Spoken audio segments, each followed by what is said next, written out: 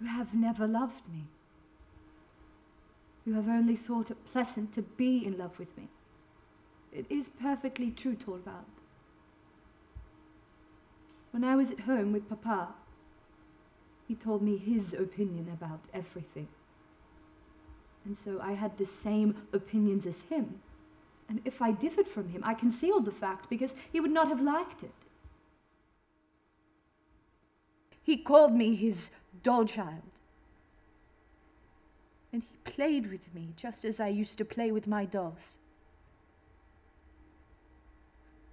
And when I came to live with you,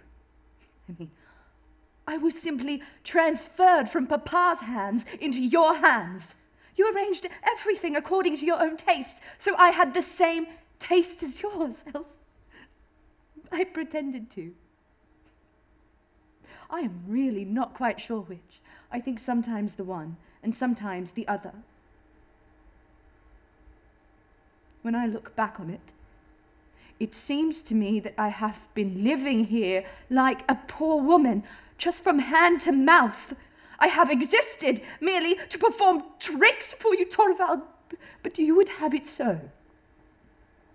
You and Papa have committed a great sin against me. It is your fault that I have made nothing of my life. I have made nothing of my life. I've made nothing of my life.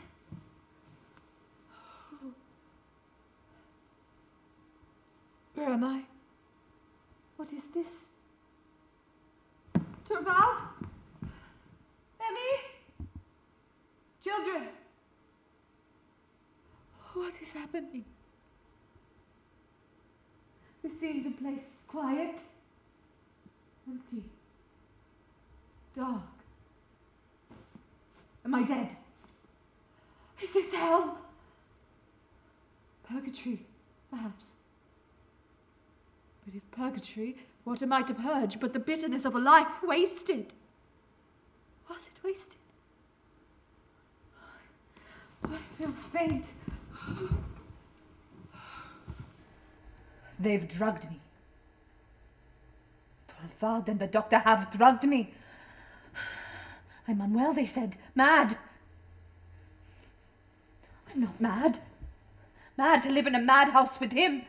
How dare he? How dare these men keep us locked up? What is this?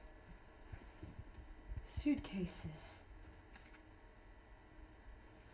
These are mine. But whose? Where is everyone? Has the world really been denuded? Or is this all in my mind, and I really am mad?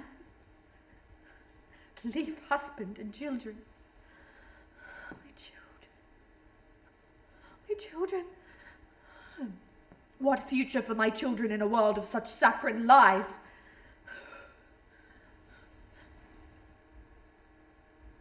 What's this? There's something there, stirring. But who?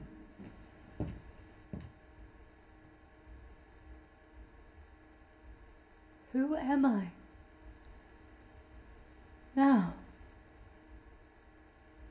Now that I have stripped myself of all identity, the identity of mother, of wife, carer, the few masks we women are allowed. Who am I? Here. Now.